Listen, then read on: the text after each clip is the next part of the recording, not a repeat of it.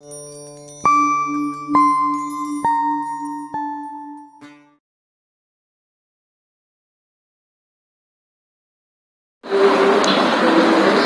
friends, welcome to Takshila English School channel, chapter number 1 of class 9 science.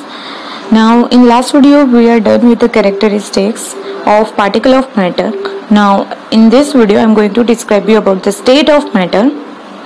So there are three states of matter: solid, liquid and gases. Okay, so one by one we have to see about the properties of each and every matter of solid, liquid and gases. Okay, so first of all solid state की क्या properties होती है, तो यहाँ पे एक activity दी है, activity 1.9, that collect the following articles. यहाँ पे आपको क्या करना है, आपके आसपास जो भी सॉलिड चीजें जो आपको दिखाई देती है, जैसे कि pen, book, needle, piece of thread और anything what ever you see around you, you have to collect it और उसको आपको ऑब्जर्व करना है। उसको एक तो नोटबुक पे रख के उसके बाउंड्रीज ड्रॉ करनी है और उसको ऑब्जर्व करना है कि उसका शेप कैसा है, उसकी बाउंड्रीज कैसी है, और हैमर्ड और अगर आप पुल कर रहे हो या ड्रॉप कर रहे हो तो उस पर क्या चेंजेस आ रहे हैं क्या नहीं। So you have to see all this things. तो यहाँ पे देखो कुछ प्रॉपर्टीज दी है उसकी कि solids have a definite shapes. आपने देखा होगा कि जैसे पेन है, पेंसिल है या फिर नोटबुक्स है, तो सबका एक डेफिनेट शेप होता है, ठीक है, और उसकी एक डिस्टिंक्ट बाउंड्रीज होती है, उसकी एक पर्टिकुलर बाउंड्रीज होती है, उसका डेफिनेट शेप होता है और उसका एक फिक्स्ड वॉल्यूम होता है, ठीक है। ऐसा तो है नहीं कि भाई आप उस सॉलिड को किसी चीज के अंदर रखो तो उसका शेप चेंज हो जाएगा, नो, ठीक है। तो they have a definite shape, distinct boundaries and fixed volume and have a negligible compressibility. Negligible compressibility मतलब कि अगर जैसे मान लो आपके पास आयरन रॉड है, ठीक है, या फिर पेंसिल या पेन है, अगर आप उसको कंप्रेस कर रहे हो, उसके ऊपर पुश कर रहे हो, तो क्या उसकी साइज या वॉल्यूम में कोई चेंजेस आएगा? नहीं, ठीक है। तो उसमें कोई चेंज नहीं आएगा। आप बेंच पे बैठते हो तो बेंच के ऊपर आप जैसे बैठते हो तो क्या उसके शेप चेंज हो जाता है क्या? नहीं। तो they have a negligible compressibility. Then solid have tendency to maintain the shape when subjected to outside force. मतलब अगर उसको हम outside force लगा रहे हैं, उसके ऊपर बाहरी force लगा रहे हैं, तो वो जो अपना शेप है वो अपना मेंटेन कर सकता है। जैसे कि एग्जाम्पल ले लो, यहाँ पे कुछ आपको दिए गए हैं तीन चीजें, जैसे what about rubber band can change its shape on stretching, is it solid? तो जैसे रबर बैंड है, अगर आप उसको स्ट्रेच कर रहे हो तो स्ट्रेच होने के बाद क्या होता है, उसका स्ट्रेचिंग होगा, वापस से वो अपना जो शेप है वो रिगेन कर लेता है। उसके नीचे आंसर भी दिए हैं ABC के। तो जैसे कोई रबर बैंड है तो वो वापस से अपना जो शेप है वो रिगेन कर लेता है, ठीक है। क्यों? क्योंकि उसकी प्रॉपर्टीज होती है, इलास्टिसिटी प्रॉपर्टी होती है और वो अपनी जो शेप है वो मेंटेन कर सकता है वापस से। हाँ, अगर आप ज्यादा फोर्स लगा रहे हो तो वो ब्रेक हो जाएगा, बट इट चेंज और it maintain its shape and it have a tendency और capability to maintain the shape. Then B दिया है, what about sugar and salt when kept in different jars, this take the shape of jars, are they solids? अगर आप कोई jar के अंदर sugar और salt को रखते हो, ठीक है, तो क्या उसका शेप है वो चेंज हो जाएगा? तो यहाँ पे बी का भी आंसर दिया है, देखो, shape of crystal each individual sugar और सॉल्ट क्रिस्टल रिमेन फिक्स्ड। उसका जो शेप होता है शुगर का या सॉल्ट की क्रिस्टल का, वो शेप फिक्स्ड होता है। अगर आप उसको हाथ में ले रहे हो, अपनी प्लेट में ले रहे हो या फिर जार में रख रहे हो, कहीं पे भी आप उसको रखो, ठीक है, फ्लोर पे गिरा दो तो भी उसका जो शेप है वो वही रहेगा, उसका शेप में कोई चेंज नहीं आएगा। ओके, तो solid have a fixed shape and volume. Then third दिया है, what about sponge, it is a solid yet we are compressed it, ठीक है। अब स्पॉन्ज में क्या होता है, एक्चुअली स्पॉन्ज में आपने देखा होगा, स्पॉन्ज आपके घर पे भी आपने ऑब्जर्व किया होगा कि उसमें जो सोफा होते हैं, सोफा में भी स्पॉन्जेस होते हैं, तो उसमें क्या होता है, बीच में स्पेसेस होती है और उस स्पेसेस में क्या हो जाता है, एयर ट्रैप हो जाती है। यहाँ पे आंसर भी दिया होगा, देखो ये रहा कि sponges has a minute holes and in which air is trapped. उसमें एयर ट्रैप हो जाती है, तो जब भी हम प्रेस करते हैं तो वो एयर है वो एक्सपेल्ड आउट हो जाती है, उसकी वजह से वो कंप्रेसिबल है, ठीक है। बट वो सॉलिड ही है, वो वापस से जब अपना हम कंप्रेस नहीं करेंगे तो वो वापस से अपना जो भी शेप था वो रिगेन कर लेगा। So this is about the properties of solid state, that they have a fixed boundaries, fixed volumes, definite shape, negligible compressibility, then it have a tendency to maintain the shape, और अगर ज़्यादा force लग रहा है तो वो break हो जाएगा, but they are rigid in structure. Rigid का मतलब होता है टफ, ओके। तो this are the some properties of solid. Now उसके अलावा है सेकेंड हमारा स्टेट है दैट इज लिक्विड स्टेट। अब लिक्विड स्टेट का यहाँ पे एक एक्टिविटीज दी है that you have to collect some liquid like water, cooking oil, milk, juice and cold drinks, और उसको क्या करना है 50 ml का जो कंटेनर होता है, कोई भी डिफरेंट टाइप के आप शेप के कंटेनर ले लो, या बाउल ले लो, या कोई ग्लास ले लो, या फिर कोई कॉनिकल फ्लास्क ले लो, तो कोई भी डिफरेंट शेप्स के कंटेनर ले लेने हैं और उसमें एग्जैक्टली 50 ml मेजर करके ये जो लिक्विड है उसको आपको 50 ml मेजर करके उसमें पॉर करना है, ठीक है। अब आप क्या ऑब्जर्व करोगे उसमें कि what will happen, these liquids are splits on the floor, मतलब अगर फ्लोर पे गिरेगा तो क्या होगा, अगर आप उसको डिफरेंट शेप्स में कंटेनर के शेप में आप उसको केप्ट कर रहे हो, तो what you have seen, what are the changes you have seen, उसके वॉल्यूम में क्या कोई फर्क आएगा, या फिर उसका जो शेप है लिक्विड का वो सेम ही रहेगा।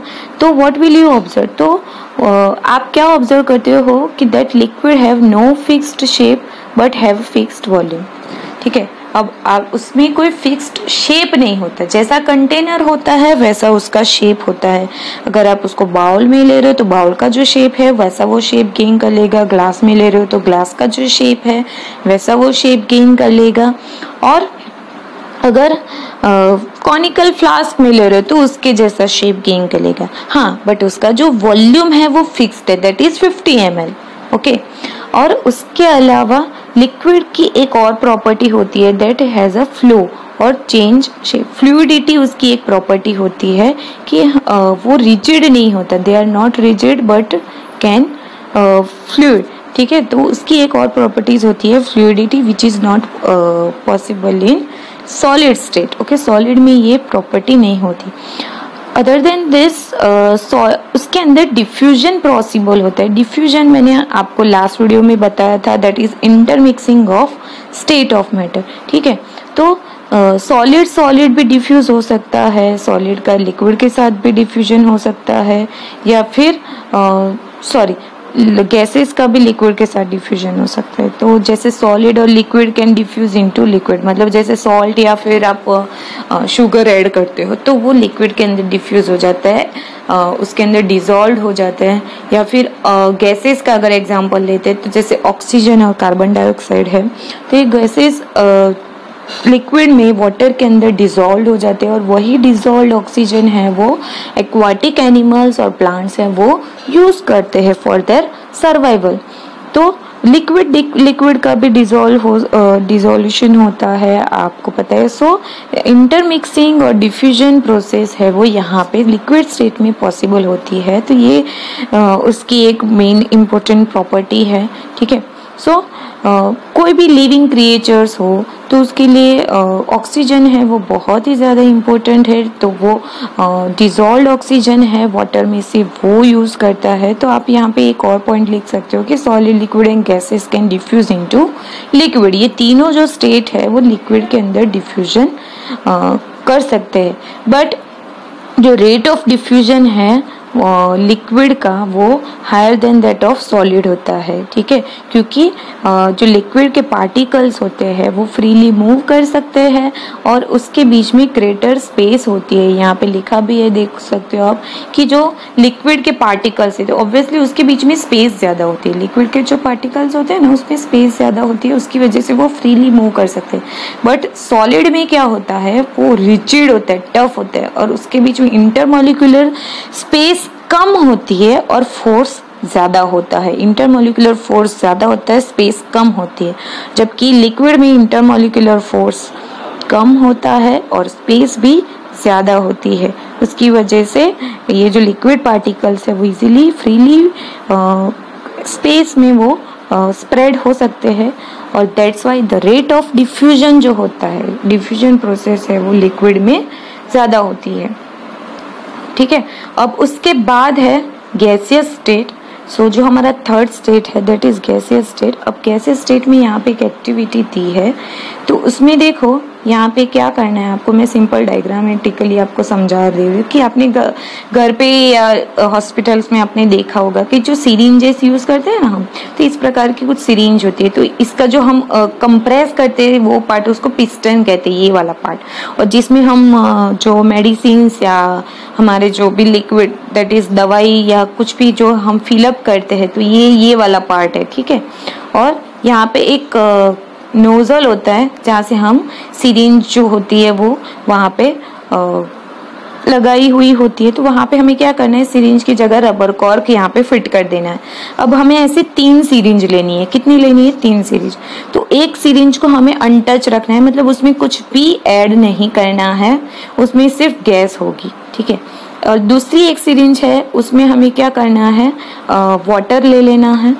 और तीसरी सिरिंज है इस तरह की, उसमें हमें क्या करना है, पीस ऑफ चॉक ले लेने हैं। यहाँ पे एक गैस हो गया, एक फिर दूसरी में है वाटर हो गया, और तीसरी में है क्या ले लेना है, चॉक। ओके, तो इस तरह से हमें 3 सिरिंज ले लेनी। अब देखो क्या होगा कि जो गैस होगा वहाँ पे क्या होगा कि वो इजीली कंप्रेसिबल होगा। ठीक है, और जो वाटर है उसमें भी कंप्रेसिबल होगा थोड़ा, पर जो चॉक पाउडर है उसमें कंप्रेसिबल नहीं होगा as compare to this gaseous state. Okay, तो ऐसा क्यों होता है? ठीक है, अब ऐसा इसलिए होता है क्योंकि यहाँ पे कुछ क्वेश्चन भी दिए हैं। देखो, you can see what will you observe, because gases है वो हाईली कंप्रेसिबल होते हैं एज कंपेयर टू सॉलिड और लिक्विड, उसमें कंप्रेसिबल ज़्यादा होता है। जैसे आपके घर पे जो कुकिंग गैस आती है एलपीजी, या फिर व्हीकल्स में हम जो सीएनजी गैसेस यूज़ करते हैं that is compressed natural gas, और लिक्विफाइड पेट्रोलियम गैस, या फिर ऑक्सीजन जो सप्लाई करते हैं हॉस्पिटल्स में, ये सारे क्या होते हैं, लिक्विड फॉर्म में होते हैं, पर वो कंप्रेसिबल होते हैं, इजीली कंप्रेसिबल, हाई कंप्रेसिबिलिटी होती है। उसकी वजह से वो लार्ज वॉल्यूम में, अगर स्मॉल सिलेंडर है पर फिर भी उसमें लार्ज वॉल्यूम में हम उसको कैप्ट करके रख सकते हैं। ठीक है, यहाँ पे आप ये देख सकते हो, देखो LPG, then CNG, oxygen gases which is hospital, तो उसकी हाई कंप्रेसिबिलिटी की वजह से large volume of gas can be compressed into smaller cylinder. छोटे से सिलेंडर में भी हम लार्ज वॉल्यूम में जो गैस है वो कंप्रेस कर सकते हैं और उसको ट्रांसपोर्ट कर सकते हैं इजीली। ओके, तो अदर देन दिस एक और एग्जांपल हम यहाँ पे ले सकते हैं कि हमारे घर में अगर चलो मान लो खाना पक रहा है आपके घर में, ऑब्वियसली मम्मी जो खाना पका रही है, तो आप दूसरे रूम में बैठे हो तो भी आपको पता चल जाता है कि भाई मम्मी ने ये बनाया है। तो कैसे? उसकी स्मेल से। ठीक है, तो आपके नोस्ट्रिल्स तक उसकी स्मेल जाती है, आपके नोज तक, और वो जो एरोमा ऑफ द फूड है which is mix with the particles of the air in the atmosphere, so that will you breathe. तो उसको ब्रीथ करने से आपको पता चल जाता है। क्यों? क्योंकि जो फूड की जो स्मेल है उसके पार्टिकल्स है, गैसेस पार्टिकल, वो इजीली स्प्रेड होते हैं इन द एटमोसफियर। ठीक है, फारदेस्ट डिस्टेंस तक भी आप इसको इजीली स्मेल कर सकते हो। इसके अलावा एक और एग्जांपल मैं आपको देती हूँ कि जैसे हमारे घर में हम इंसेंस स्टिक लाइट करते हैं। ठीक है, घर में ऑब्वियसली जो पूजा वूजा करते हैं तो उसमें इंसेंस स्टिक जलाते हैं, तो उसमें आपने ऑब्जर्व किया होगा कि जब भी उसको हम लाइट करते हैं, आपने हमने लास्ट में एक्टिविटी में भी देखा था, तो उसकी स्प्रेड पूरे रूम में मस्त स्प्रेड हो जाती है, उसकी वजह से हम उसको स्मेल कर सकते हैं। बट उसको अगर हम लाइट अप नहीं करते तो उसमें स्मेल नहीं आती। क्यों? क्योंकि जो गैसियस पार्टिकल उसमें से वो जो सॉलिड था, इंसेंस स्टिक कैसी थी? सॉलिड थी, इसलिए उसको हम स्मेल अप नहीं कर सकते थे, ठीक है। बट अगर उसको हमने लाइट अप किया तो वो गैसियस स्टेट में कन्वर्ट हो गया, ठीक है। तो वो सारे उसके जो गैसेस पार्टिकल्स थे वो पूरे रूम में स्प्रेड हो जाते हैं और उसको हम इजीली स्मेल कर सकते हैं। सो गैसियस स्टेट की ये प्रॉपर्टी होती है, एक रैंडमली वो हाई स्पीड के साथ स्प्रेड होता है। और उसके अलावा उसके जैसे जैसे मतलब जैसे गैसियस पार्टिकल है वो मोशन में रहते हैं, ठीक है, फ्रीली मूव करते रहते हैं, तो उसकी जो काइनेटिक एनर्जी है वो भी ज्यादा होती है as compare to liquid and solid particle. Okay, सो उसकी वजह से भी वो मूवमेंट और एंट्रोपी उसकी ज्यादा होती है। So this is about the properties of solid, liquid and gases. Here the diagram is also given. You can see that solid is given. ये जैसे प्लेट है तो solid के ये जो particles आप अंदर देख सकते हो उसमें कितने tightly packed है, ठीक है। जबकि लिक्विड में एज कम्पेयर टू सॉलिड वो थोड़े से उसमें स्पेस ज्यादा है। और जो गैसियस में देखो कितनी ज्यादा स्पेस आपको दिख रही है, वो रेंडमली इधर उधर मूव कर रहे हैं। तो गैसियस स्टेट में जो पार्टिकल है उसमें स्पेस ज्यादा होती है पर यूनिट एरिया, प्लस उसके बीच में फोर्स कम होता है, but rate of diffusion is highest in gaseous state, ठीक है। Rate of diffusion gaseous state में सबसे हाईएस्ट होता है और फिर उसके बाद लिक्विड में और फिर सॉलिड में। So this is about the properties of solid. You have to solve all this question which is given in blue, okay. और if any doubt you can ask me. Thank you.